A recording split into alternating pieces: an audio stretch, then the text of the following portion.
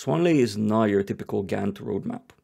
Older Gantt layout is based on rows, so each activity occupies a row, whereas with Swanly, you can have multiple items on the same row, making the navigation of your roadmap a lot less clunky. So we had to find a less conventional way to show you a critical part of managing work: issues, structured, and relationships.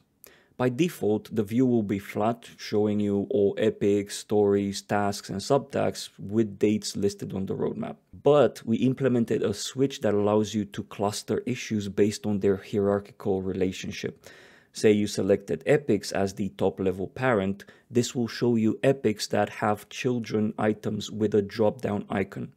Once clicked, the epic will expand to reveal under the children issues, say stories, and expanding each of these will show you tasks and so on.